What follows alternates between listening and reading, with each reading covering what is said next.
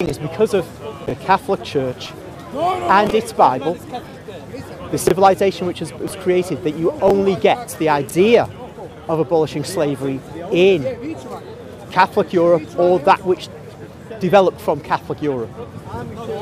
Nowhere else, nowhere in China, nowhere in the Muslim world, nowhere. There are individual cases, certainly, but not mass ones. I mean, I think you could, for example, Muhammad actually he had concubines, and he had this concubine, and he very liked the character to start with, and then she had a boy. Yippee! So what he does is he frees her. Partly because, oh yes, good girl, you know, you've done just what I want, but also because if you free her, then the baby can become my registered son, you know, where otherwise it wouldn't. So there were cases like that, but how often does that happen? Well, not very often. But it wasn't unknown, it wasn't unknown. It was just, well, why would you want to do that? That's the individual thing. I mean, Muhammad's slave Bilal was never freed by Muhammad. Even in his will, he didn't free him. And there's a black slave. So the Islamic world just has still, I don't think still has a conception of freeing slaves. I mean, freeing slaves as slaves, not the individual who I might bestow my largesse on.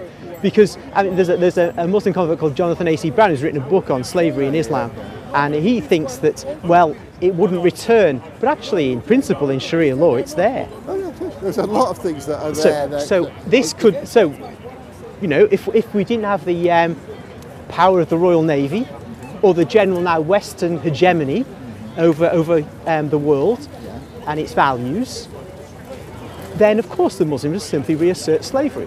It seems to me very, very likely, because in Libya they do it now, and they target the black Africans for this. So there's clearly a perception of who the slaves would be, as they were historically in East Africa with the black Africans, and that slavery is just held back because it's the West's hegemonic value system that prevents the Islamic value system reasserting itself at the moment. Yeah, this is a financial question. That's not a theological question.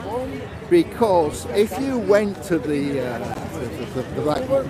slave owners in west of Africa, and he's an educated man, he's been to Europe and that sort of thing, but he still likes his own system best. And you say to him, well, why are you doing this? And he says, well, okay, here's the Quran, I'm certainly allowed to read that, but look, if you don't like that because you're not a Muslim, here is the Bible. That's one thing they both agree on. How can you say no? Well, the proof of the pudding is in the eating. If one world system, Islam, retains slavery and really has only grudgingly abolished it, but the other world system is the only one to ever consider that there might be such a thing as every man being free, which is Catholic Christian civilization. Well, it's not necessarily Catholic, because there's a lot of slavery under Catholics.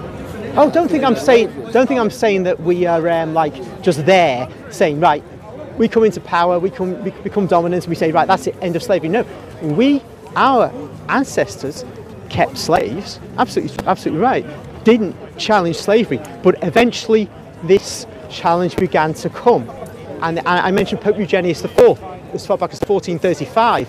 The consciousness, which we'd say is inspired by the Holy Spirit, comes through the upper echelons of the church and spreads out. You get men like Francisco Vitoria in the New World is speaking in debates in Spain about the rights of Indians, which again is unprecedented. Everyone thought he was mad. They thought he was nice mad, and they didn't execute him, and the emperor listened to him, and they said, that's very nice. But they didn't do anything about it. Well, I don't think that's quite true, because these were set up debates. So the monarchy was deeply involved in this issue, and the welfare of the Indians was of interest to the monarchy, the Spanish monarchy too. And then you have, of course, Bartolomé de las Casas. Sorry, that was the one I was thinking of. Okay. And he's very much involved in what is now Venezuela and the treatment of the Indians there. So we have this astonishing development, this reflection on what is the person. which is unprecedented in human affairs. Even you go back to ancient Greece, you get a lot of philosophizing, of course, but no seeming reflection of using this to reflect upon the nature of the person as such, because of course the slave is the slave, and there's no question about that.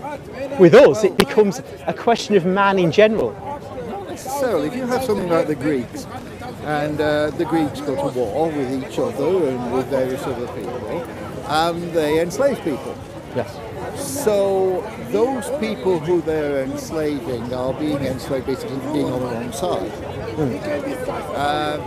So they have a concept of, it's not that man is a slave for life, he's got slave branded all over.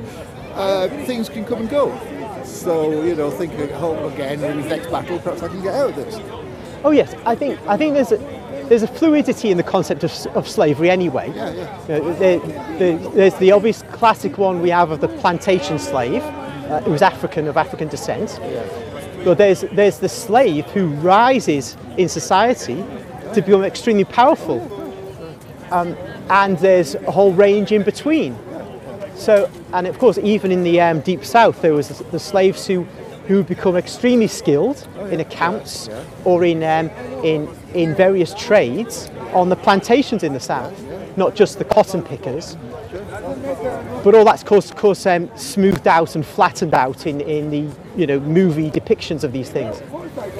So I don't disagree with you. There's different ways of looking at slaves, particularly in ancient Athens.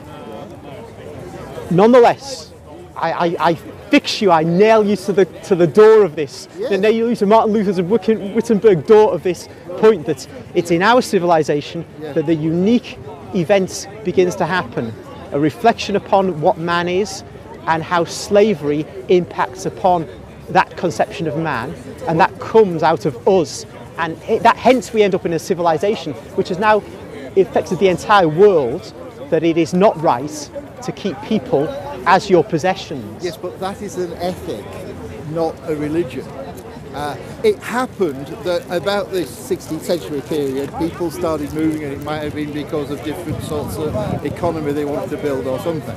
But it wasn't that they went one night and opened their Bible at an area where they never seen it before, and it leaps out at them and it says you shouldn't have slaves. I think, good heavens, now we know. No, it's got nothing to do with that. What I would say, if I was a conservative who lived at that time, I would say that the church was leaving what it was supposed to believe. I would go out with placards. Not because I wanted to see slaves being beaten or anything like that, but because we're all supposed to be people under God. And these people, these popes and people, I'm sorry, he might be the pope, but he's still got it wrong. We know what it says, and he's just ignoring it. But remember that we still accepted kings, we still accepted lords, we still accepted fathers as the absolute heads of their households. So, as a Christian, it's not absolutely apparent that you would abolish slavery. What is apparent, I think, is that you must not ill-treat your slave. But then the question is, if you can possess slaves, to what extent can you discipline them? Because as a father, you can discipline your children and your wife. You can, as a king, you can discipline even to the point of executing your subjects. So these are very complicated matters, and I don't think that a Christian will come to automatic decisions about what is the way forward. I think it is quite reasonable, and the only healthy way to go to avoid serious missteps, to actually see a gradual development of consciousness in relation to the slave issue. Then it is gradually walking away from the Bible. If you think the Bible is like a constitution, whereas actually, of course, the Bible is a set of texts which talk about various things, and in fact no single text of the Bible addresses the question, is slavery right or wrong? And so we can't expect an answer, but what we do is we expect an answer from the church when the question arises. Now the question starts to arise in the early modern period, really seriously begins to arise, slavery in itself, is it right or wrong? And the church doesn't jump on it immediately, just as it doesn't jump on any question immediately, but it makes its position clear eventually.